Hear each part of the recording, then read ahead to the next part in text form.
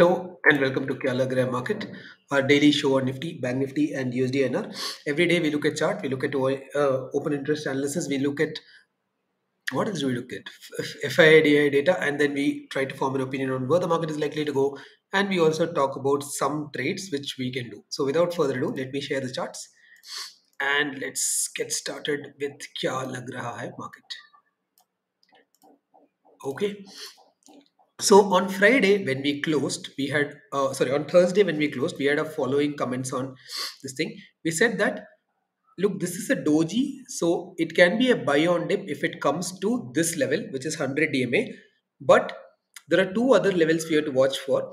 One level, of course, is if it closed above Thursday's closing, then it's a long. This was one observation we had, and we had also drawn a horizontal level, which if it breaks, there could be further upside, right?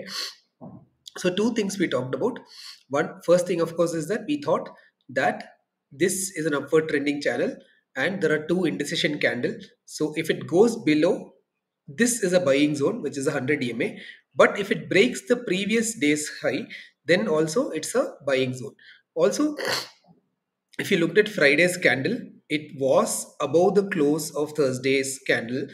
It did break the horizontal support and it is a bullish engulfing. So all three put together, it was a buy signal. Although we couldn't act on this Friday because obviously our analysis does not happen during market, and there's no point in saying it's on Sunday because by that time everything was done and dusted. I mean, maybe there was a buying opportunity at around 17,800 today, but even that is tricky because I'll tell you why that was tricky, right? Because if market opened today, you are actually looking at the top of this channel. Now, if the channel broke, then it's a buy again. So you could have done that, but that is in retrospect. But the best time to buy was Friday when it went above the close of Thursday and it gave a close above the. So all this is fine. Now let's see what we can do for the future. Now here is the interesting part. If I were to connect this top with this top, and you can see that today we had the channel top or resistance coming somewhere near this level, and you can also see that there was price action rejection there. So if I zoom into intraday charts, it will be much more clear. So there was a clear rejection on an intraday basis when it approached the top of this channel. Nevertheless, it went halfway up there and it came back again. So now the read is simple, right? We are again at an interesting make or break zone of Nifty. If Nifty breaks this channel, then there can be significant upside in Nifty, and we can see either a touch of the previous all-time high, which is 18,600, or even new all-time highs getting formed if it breaks this channel. If it does not break this channel, we get negative price action, we get a shooting star or a bullish engulfing or a doji or an evening star or something, then can be negative. It's fairly simple from a trading point of view. We are at a resistance. If it breaks, it will go up again. If it is respected, we can see a retracement. But this is a chart read. Now let's look at open interest, right? Open interest is very interesting. Today, everybody sold puts. Nobody sold, very few people sold calls. You can see 14 million calls and 20 million puts, but the calls are all at higher levels, 18,500 types. But here's the interesting bit. Option chain as of today is incredibly high at a PCR of 1.3. 18,000 is a resistance, but after that there are no resistances. 18,200 is a kind of a resistance. 300 is not. 400 is not. The first real resistance is 18,500. Although 200 has some kind of a resistance forming.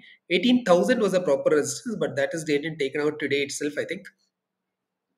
So this is what the option chain looks like, right? So now that we are done with chart and option chain and PCR, let's look at what FII data has to say.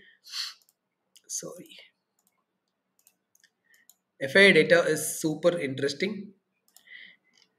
Normally, right, if you look at FII data, for example, if you looked at March 30th FII data, you can say that normally every month puts are more than calls, right?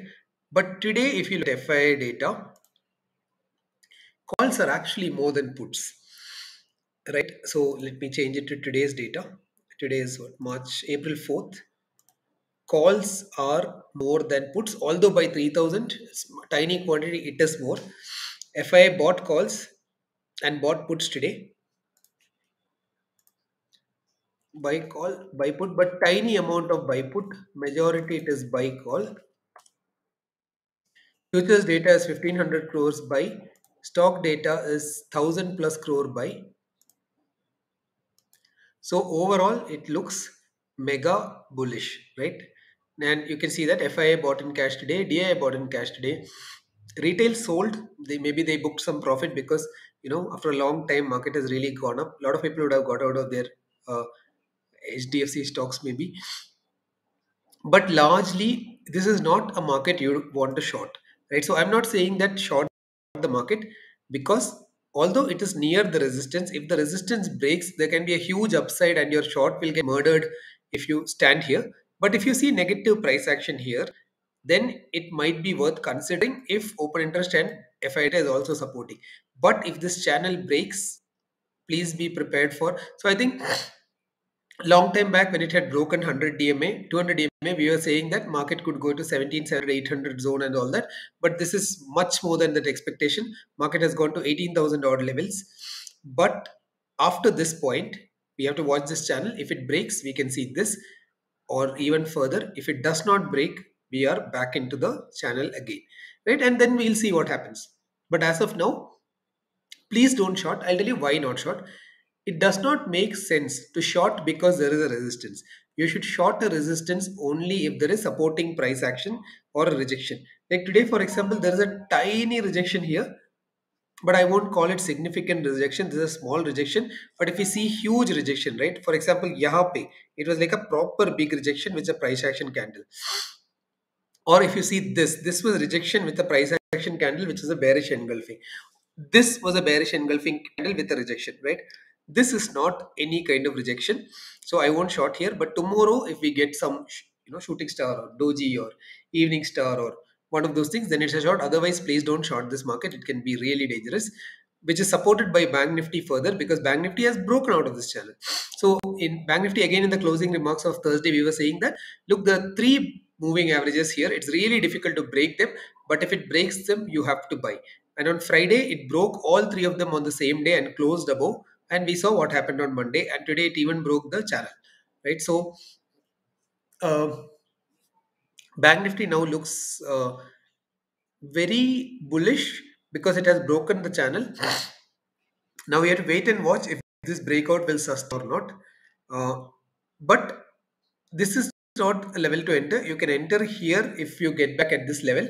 But again, it depends because if it falls back into the channel, this breakout is a fake out and we can get a supporting movement here also.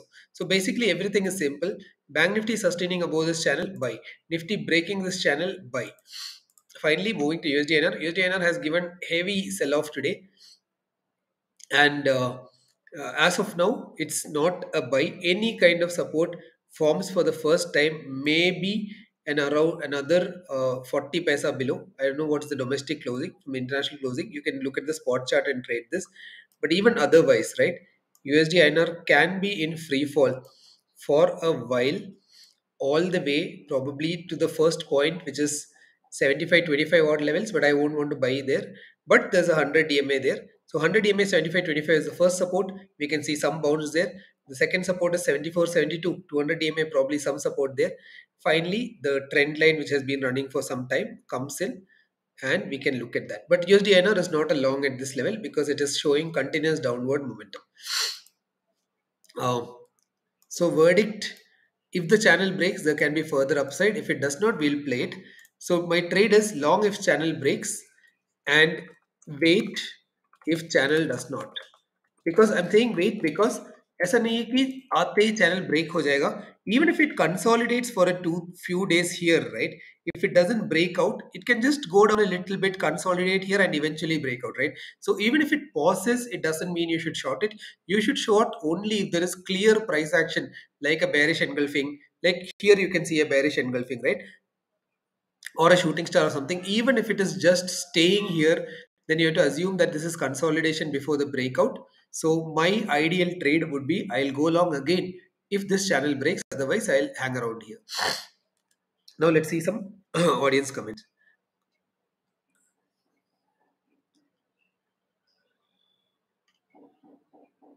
Why am I sad today? Or no, no, man, I'm not sad today. I have a more than usual cold.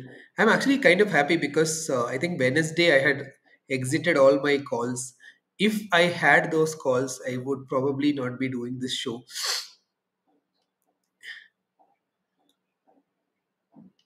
17300p somebody has sold. Can I sold hold till expiry? Absolutely yes. I mean, sorry, I should not say that. Uh,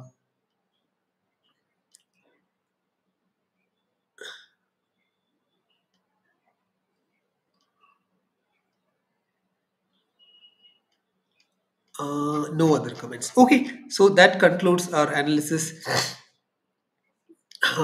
for today. We will see you again tomorrow. So thanks a lot, guys, again for joining. We'll see you again tomorrow. But as usual, I mean, this is just analysis so that we understand how the market works. This is not prediction tips or research report or recommendation or any of that.